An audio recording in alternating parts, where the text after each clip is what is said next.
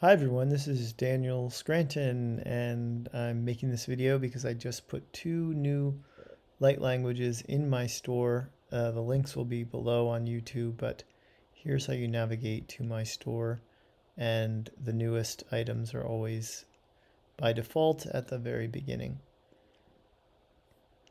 Here's the first one in the order that they appear. Light language for protecting you from all negative energies, people, agendas, and intentions.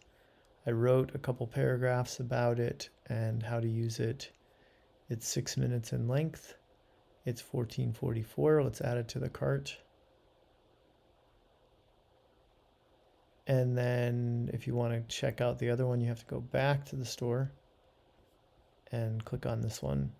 Light language for releasing you from all vows of poverty. So if you've ever in a past life been a monk, a nun, part of some kind of cult or a spiritual group where the requirement was you have to give up everything, or you're not allowed to have any possessions in order to be a part of the spiritual seekers of that group. And I'm sure we've all done it at least once in a lifetime. So I made this light language to release you from those vows.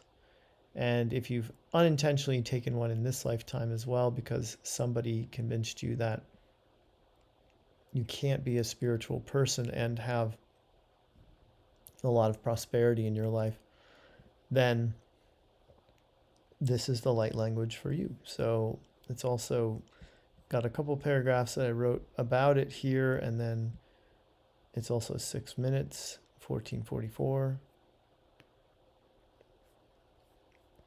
So there they are in the shopping cart.